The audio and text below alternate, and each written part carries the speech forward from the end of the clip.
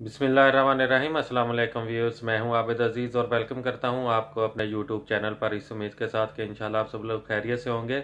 आज की इस वीडियो में व्यूअर्स मैं आपको बताऊंगा कि पाकिस्तान में पंजाब के सूबे में जो लोग रहते हैं और जो ड्राइविंग लाइसेंस हासिल करना चाहते हैं, ये वीडियो उन खास तौर पर उन लोगों के लिए है क्योंकि इसमें मैं आपको शो करूँगा कुछ क्वेश्चन पेपर्स जो कि रिटन टेस्ट लिया जाता है ड्राइविंग लाइसेंस के हसूल के लिए, और उसमें किस तरह के क्वेश्चंस आते हैं और उसका पैटर्न क्या है। ये एक ऑब्जेक्टिव टाइप पेपर होता है और इसके टोटल मार्क्स 100 होते हैं।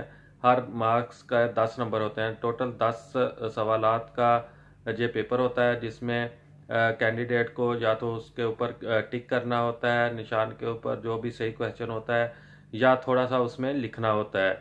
तो चलिए आप देखें ये जो पेपर्स हैं। आई होप कि ये आपके लिए बहुत ही फ़ायदेमंद साबित होंगे और आप अगर इन क्वेश्चंस को अच्छी तरह से पढ़ लें और याद कर लें तो इंशाल्लाह आप इससे जो है वो अच्छी खासी रहनुमाई भी हासिल कर सकते हैं और पेपर में रिटन टेस्ट में भी आप इजीली पास हो सकते हैं।